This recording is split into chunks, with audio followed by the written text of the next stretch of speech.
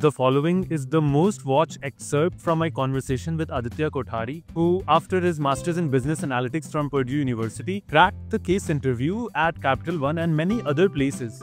This video is laser focused on the exact steps that you should follow as an international student in the US, as someone that is not well versed with how case interviews work in general, to both prepare and practice for your next case interview. These can be tricky, especially if you've never been exposed to them, because you literally have to do math in front of interviewers while they watch every single mistake that you might make. Subscribe for more videos around getting hired, and without any further ado, let's get started. Did you want to walk us through what the general case looks like that people are generally presented? Yep. I know you normally start with a premise and then there's some questions to be answered, and sometimes there may or may not be the need for recommendations in the end. I know that's a oversimplified scenario.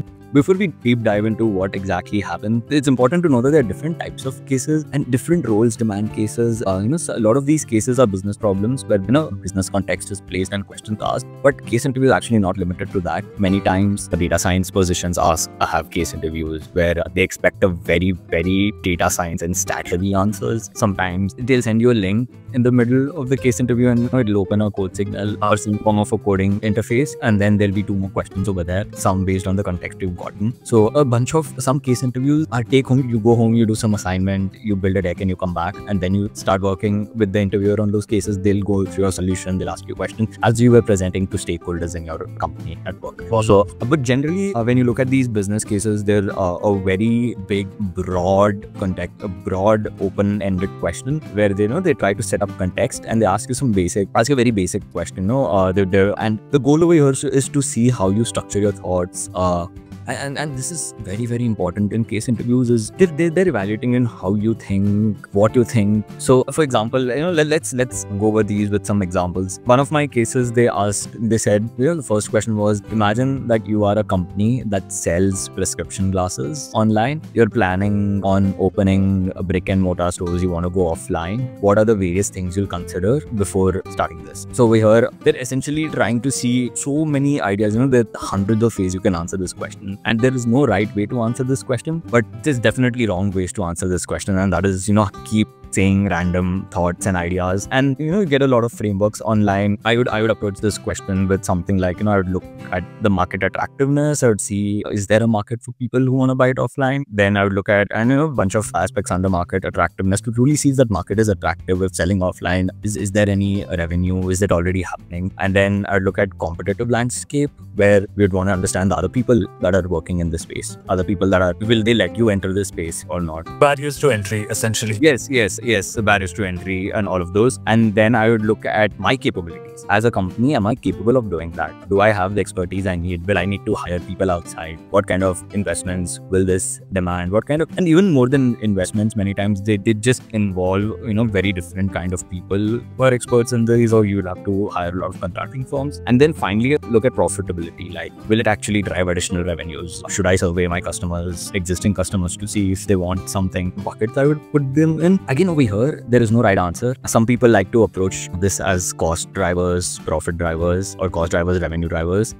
And they speak about this, and it doesn't really matter as long as you've covered few important points and you've covered them in a very structured manner. It's important to not intermix. Don't keep repeating points and don't mix. Don't talk about revenue under a cost driver. Don't talk about cost under a revenue driver. And what's a good amount, or just in terms of a rule of thumb, what's a good amount of time to spend before you start responding? Because it sounds like if this were me, I would obviously, first start to jot down thoughts, what I'm feeling. But obviously that would be linear. I think nobody likes someone that starts answering as soon as the questions given in the case interviews. It just shows that you've not thought a lot. And honestly, I would recommend taking a minimum of a minute and a maximum of 90 seconds or maybe even 2 minutes to answer this question. Because I think the first question is very important. You really set up premise for the entire case. You want to start off on the right foot. That's very difficult to bounce back from if you're, just not making exactly any sense.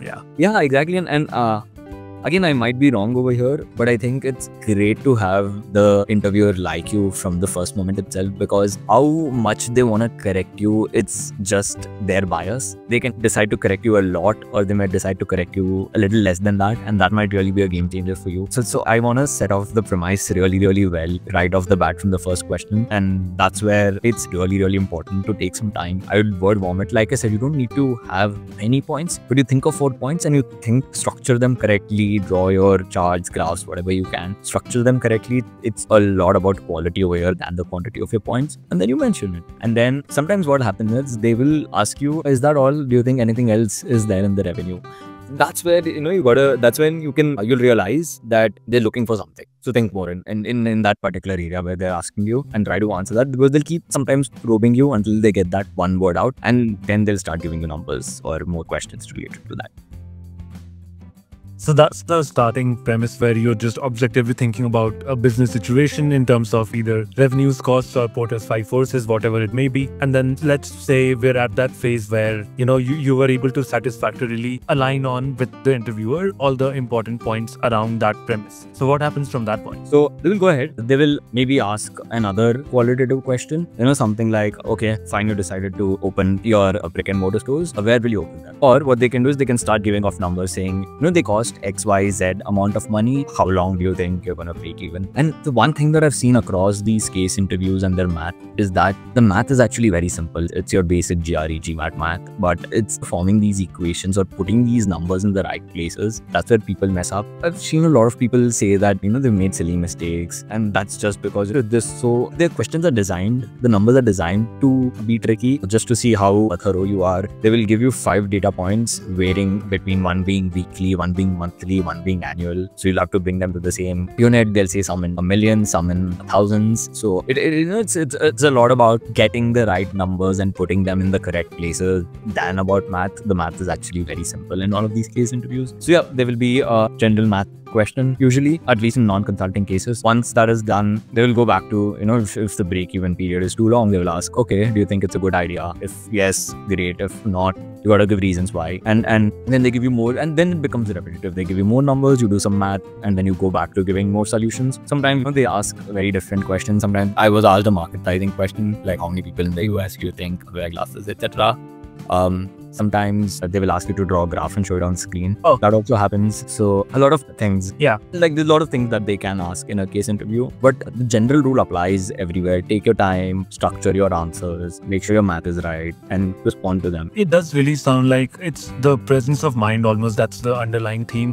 Being able to stay calm under pressure, because I have been there and I'm as have you, but it is a substantial amount of pressure to, be doing all of this in front of, a stranger. So actually, at least in my experience, a lot of these cases, even if you're wrong, they will not say you are wrong. They will actually ideate with you. They'll say, but you're right, sales may increase, but there might be cannibalization where you're launching this product might eat up your other product, and you'll come up with a counter. Or sometimes when you give your numbers, they'll be like, that does not seem right. Are you sure about that? I thought it will be XYZ. So they're very subtle, but they try to correct you when you're wrong. And that's a lot of case interviews. They do try to correct you, because the goal is to get to the solution, work together and get to the solution. And that's what happens in your work environment, right? You make mistakes, people correct you, you work on them, and dealing with mistakes also, it's very important. I think a part of it is they disagree with you just to look at your humility. They sometimes, I remember this one interview where I gave a recommendation and the interviewer said, no, I don't think that's right. There's XYZ that might happen, that might just not work. And for a second, you've thought a lot, you've given a really great recommendation in your head, and they completely say no to you. Now,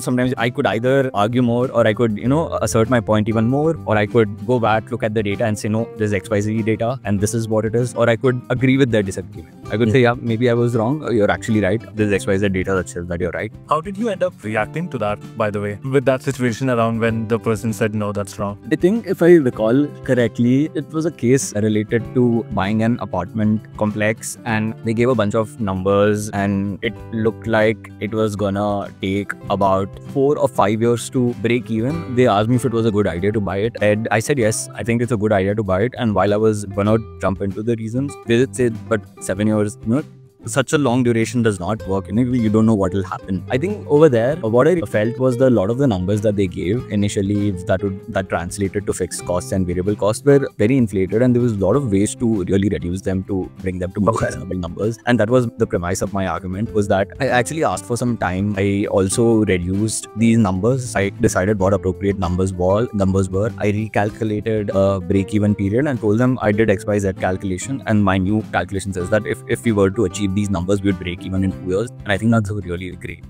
investment like that. I think I was able to, luckily we had time and I was able to come up with numbers. And over here again, there is no right answer. I think and I knew that there is no right answer. I just wanted to present a really smart answer to them, and that's what I tried doing honestly over here. I think sometimes in case interviews you gotta think how to score those extra points rather than just being right. It's okay to be wrong if you show that you're a really good analyst. Absolutely. My next point, which is that what are some resources or tools that you found particularly helpful when you were preparing for case interviews?